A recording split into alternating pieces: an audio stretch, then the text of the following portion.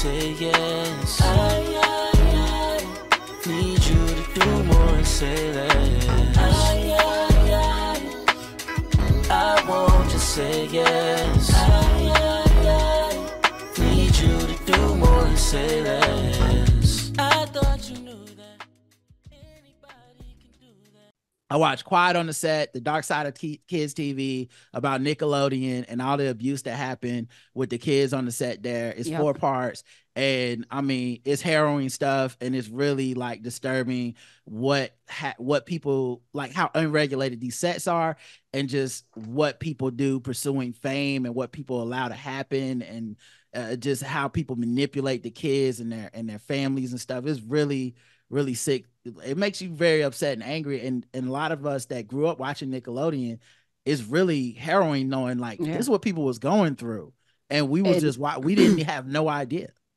Smiz and I, we've been talking about this Quiet on Set for a minute. And Kenan Thompson, who was in Kenan Kel, was interviewed this week, and he said it's a tough subject because it's tough for me. He says, I can't really speak on things that I've never witnessed, but you know what I'm saying, because all these things happened after I left, basically.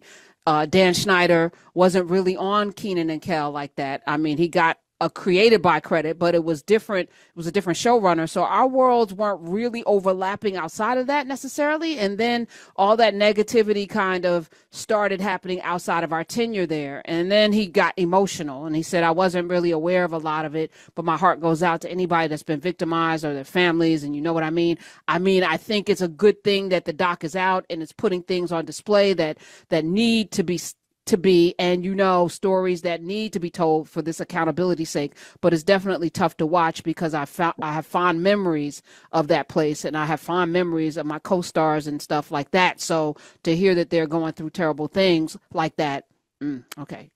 Yeah, because like it's just really tough. But wait a minute, I wanted to say this, Roderick and Amber.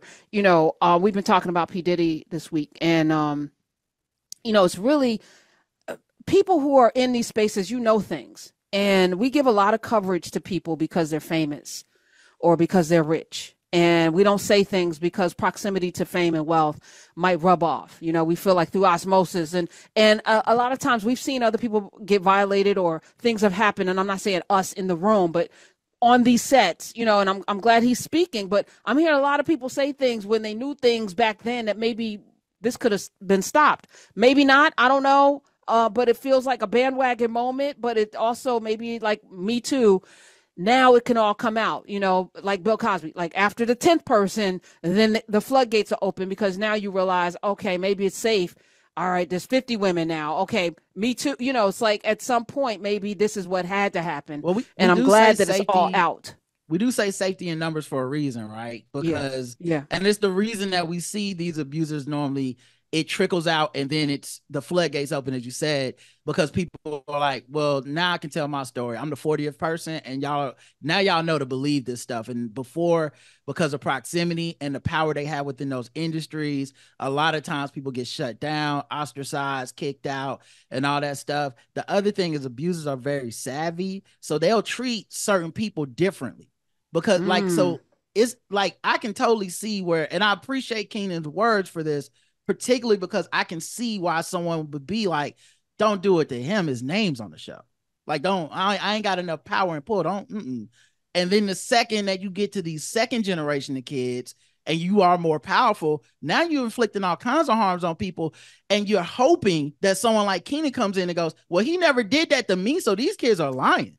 And instead, Kenan said, nah, just because I didn't experience doesn't mean it didn't happen. And I'm glad they're saying what happened, because it doesn't, I'm not going to invalidate them with, hey, he never touched me. And a lot of people do that stuff. So I appreciate him at least having some thoughtfulness and not just knee-jerk reacting and supporting this abusive dude.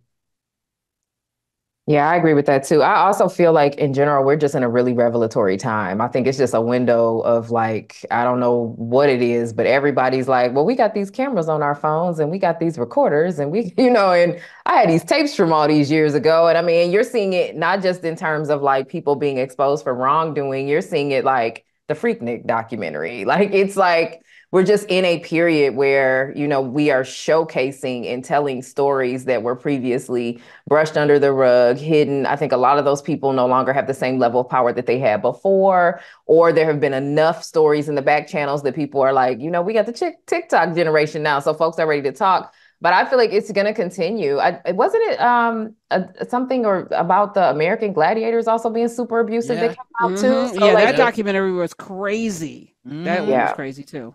Also, like, another thing that's egging this on this year is that the statute of limitations was about to be up for people to get their last second. Like, hey, if you don't say something today, you legally will have no recourse after this. And so that's what happened with the Cassie lawsuit. And then that, of course, with him not wanting to pay it, it became public, and that it was so detailed. So many people were like, that don't sound like somebody making something up.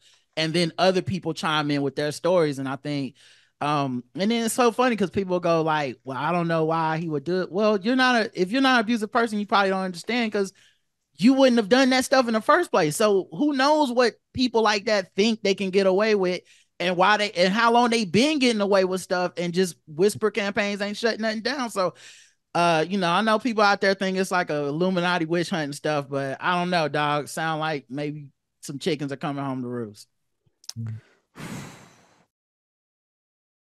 I want you say yes. I need you to do more and say that.